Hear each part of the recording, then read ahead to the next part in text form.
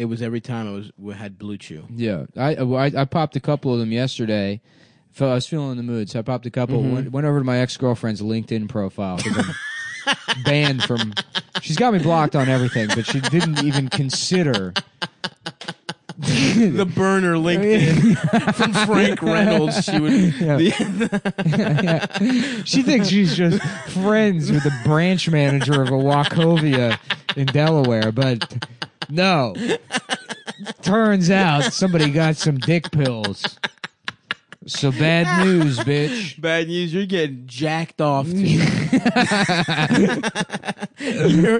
fucking headshot from the the nurse's office you work at. Your 25 pixel by 25 pixel headshot of you. I can't even tell if you're smiling or not, but I can see. You're facing the computer. I can see those. I can see those juicy titties under 4 layers of clothes.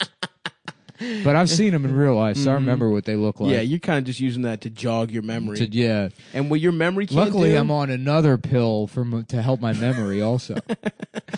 And I'm on a vast network of pills to love. His middle school girlfriend. Yeah. A LinkedIn page. We can rebuild him. Yes. We can allow him to jack off. You You may think you're married now, but the truth is, as long as we got Blue Chew, bitch, that pussy's ours. Right. Guess what you forgot to take down? The video on YouTube of you doing a speech for French class your first year of college 10 years ago. And now the master is masturbating. The master is once again masturbated to a video of you from 10 years ago speaking the French language.